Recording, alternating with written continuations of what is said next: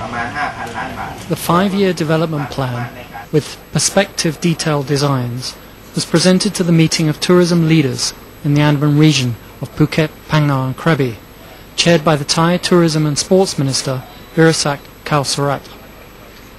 The plan was prepared by the Airport of Thailand, or AOT Company, in support of tourism for Phuket and its nearby provinces, as the local resorts and residences are attracting more and more international and domestic travellers.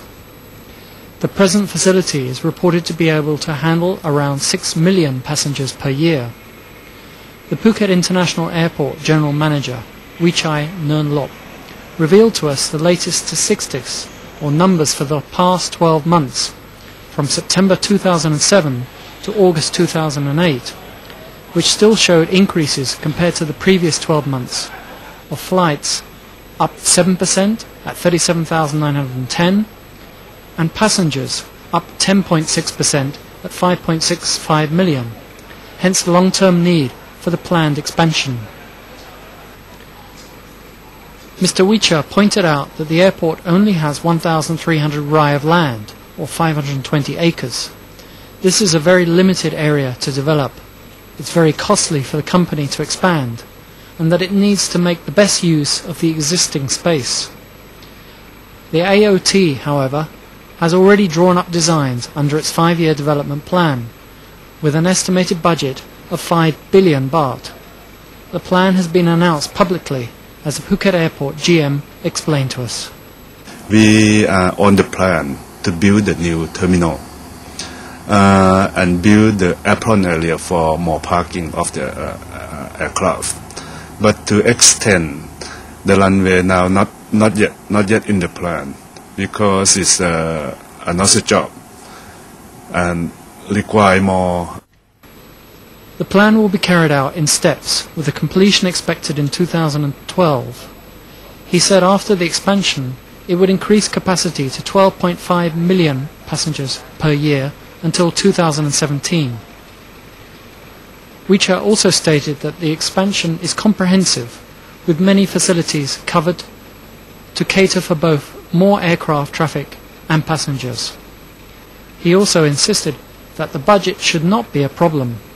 Once we increase the aircraft, we increase the passenger, we increase the car park too, including the more space for business area to do in this area.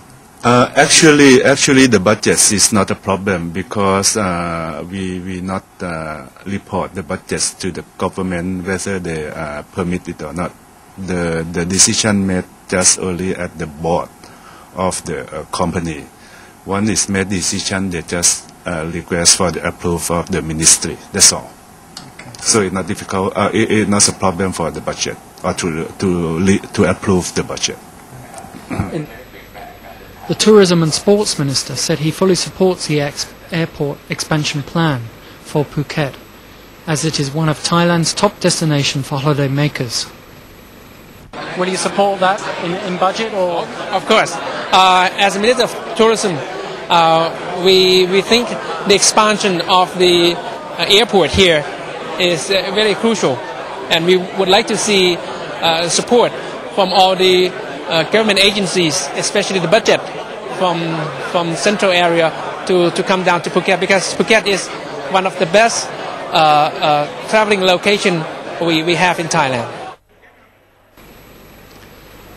However, in the short term, due to rising oil prices as well as the recent protests and blockades, the month of August 2008 compared to 2007 showed flights were down 28% at 2,435, and passengers were down 14% at 420,474.